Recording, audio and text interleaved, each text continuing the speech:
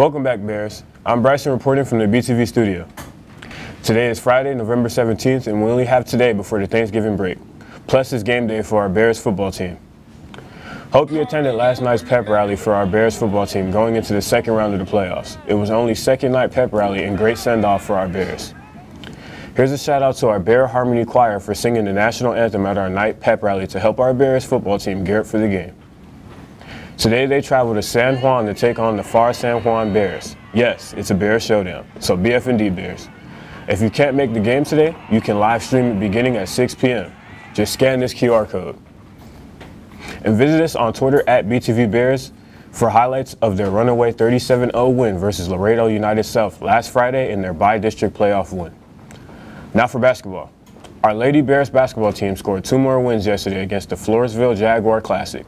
In the morning, the ladies took on the Young Women's Leadership Academy and walked away with a 61-23 win. In the afternoon, our Lady Bears then scored a second win over Houston Second Baptist 64-38. Let's wish them well as they take on Alamo Heights today and continue competing in Floresville through tomorrow. Let's also wish our Bears basketball team lots of luck as they compete at the McDonald's Texas Invitational Tournament in Pasadena. BF&D Bears teams. Once more, thanks to all who donated the gift of life at the HOSA and JROTC's blood drive to support their programs this past Tuesday. Now for academic news. If you are interested in new to dual credit, please note you must take the TSI assessment. You can register on myschoolbucks.com, and the testing window remains open through April 25th, 2024. To register, create an account, log in, and under School Store, scroll to Filter Test and Exam Fees. You should be able to see TSI assessment. Take advantage of this. Coach Shelley Strickland's students continue learning about the zones of the ocean and the challenges of living in the deep sea where pressure is extreme and it's completely dark.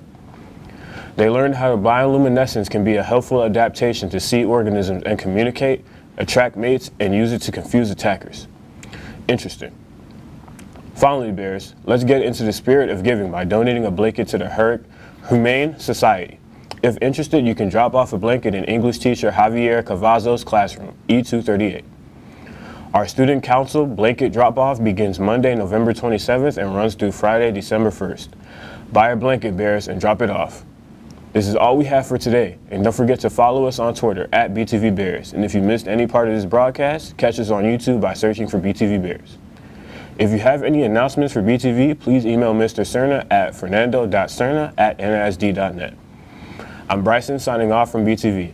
Have a great day, Bears, and let's keep a positive mindset, stay engaged in our learning, and continue to evolve every day. Enjoy and have a happy Thanksgiving break.